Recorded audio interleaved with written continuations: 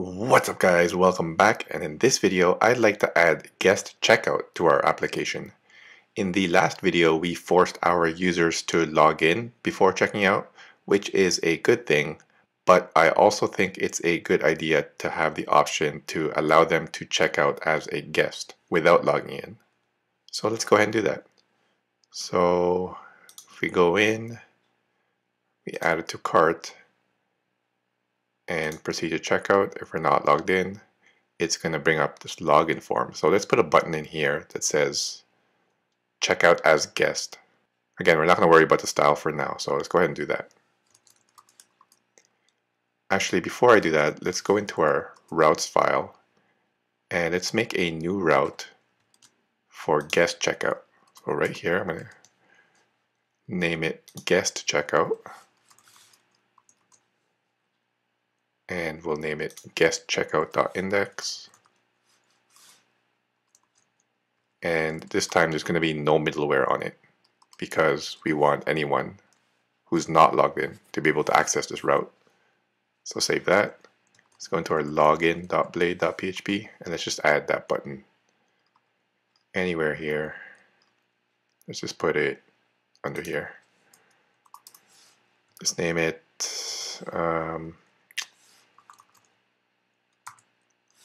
guest, what is it called? It was called guest checkout.index. Guest checkout.index, and we'll name it checkout as guest, as a guest. Okay. Okay, there it is. And that doesn't work because if you remember, we added that read-only field that populates the email text box, and that's getting it from the logged in user, but in this case there's no logged in user. So let's go ahead and do this. So back to checkout.blade.php, right here, let's just make a conditional. So if auth user, so if the user's logged in, then we want this.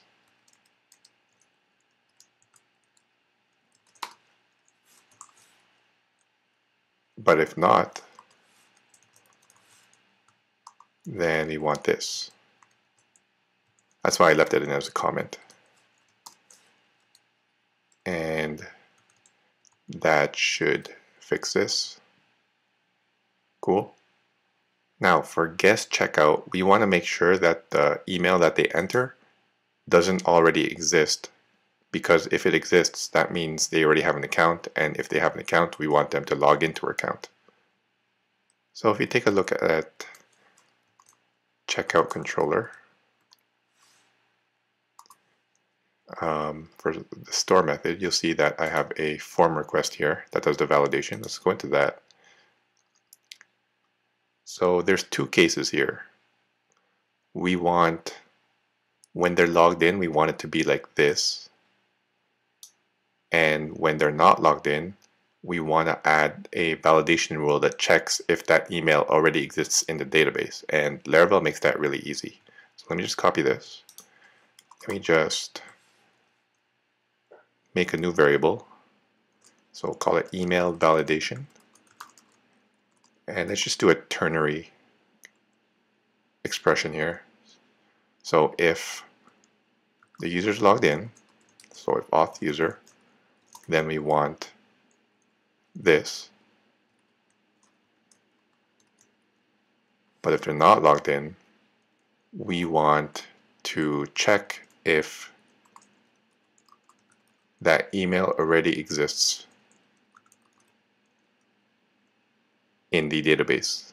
So all we have to do is that, and then replace this with that new variable, email validation, and that should do it. Let's check that out. So if we try to fill this out with an existing user, so that user already exists, and let's just put gibberish in here.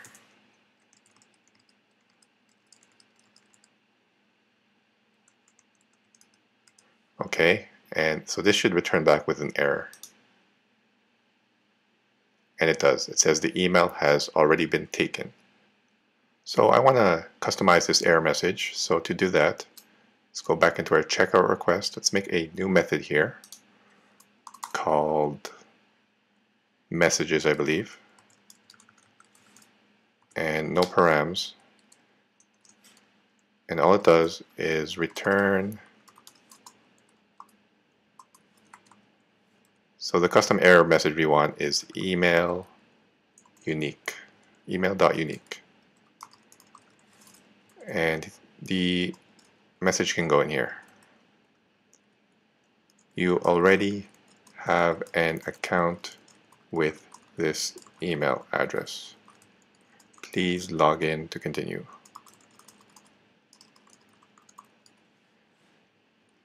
Okay, see if that works. Oh, we gotta do that again.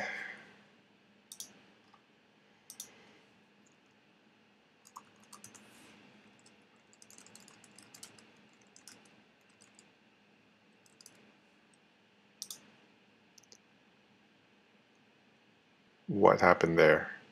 Oh, sorry, I forgot my semicolon here. Let's try that again. So let's refresh this. Okay. I'd like to make this a link, and let's go ahead and do that. There's probably a better way to do this, but for now I'm just going to hard code it in here since we're only doing it in one place. So just do a href equals, it's going to be /login, and end it here, and that should do it. Back here, test that out again. Let's enter this.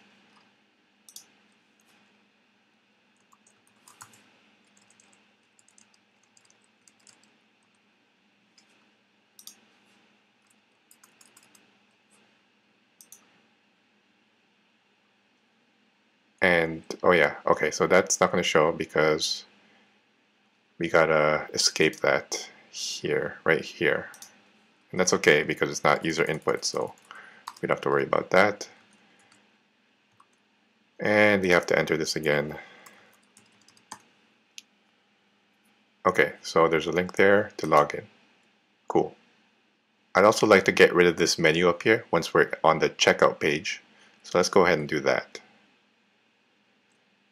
So in nav.play.php, as you can see, we already have that check for the normal checkout page.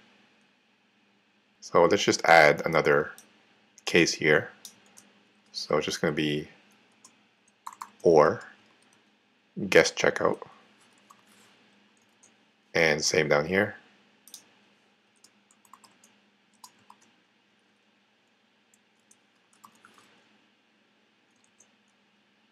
And that should do it. Sorry, we have to wrap this whole thing in brackets. So there, and here, and here. That should do it. Cool. And one more case when we are on the guest checkout page, but we're actually logged in. We don't want that to happen. Let me show you what I mean.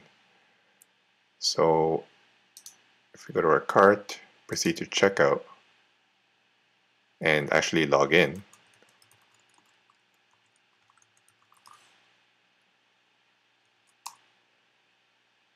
okay, so this is the correct page, but there's still a chance that the user can type this in for some reason.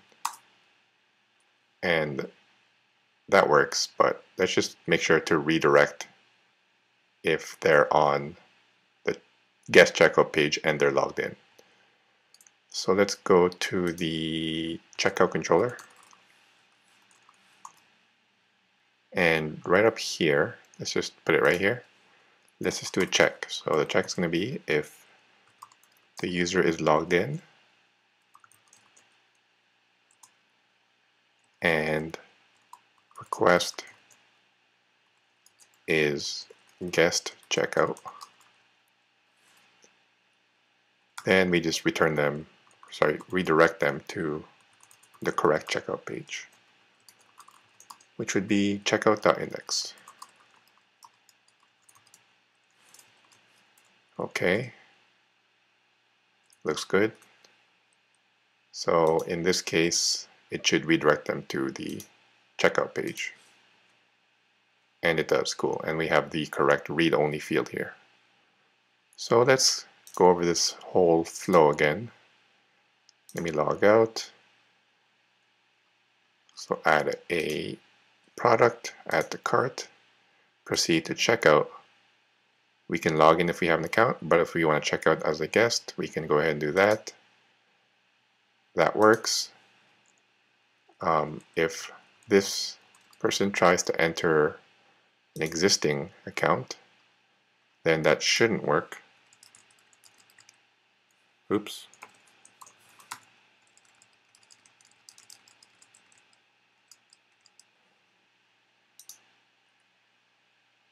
And there you go, it prompts you to log in. So there you have it, guys. We've re-added the ability for guests to check out in our application. Please like, leave a comment, and subscribe if you haven't already done so. Thanks for watching, guys. See you guys in the next one. Okay, thanks. Bye.